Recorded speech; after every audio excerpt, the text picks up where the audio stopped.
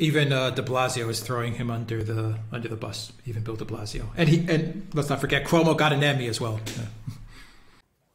Absolutely, even de Blasio, who, by the way, just to say in advance, I am sure if you examine de Blasio very closely, you'll find all kinds of problems there also of a similar scale. I'm not talking about now the sexual allegations about that. I know nothing. I have no reason to think anything about de Blasio on that.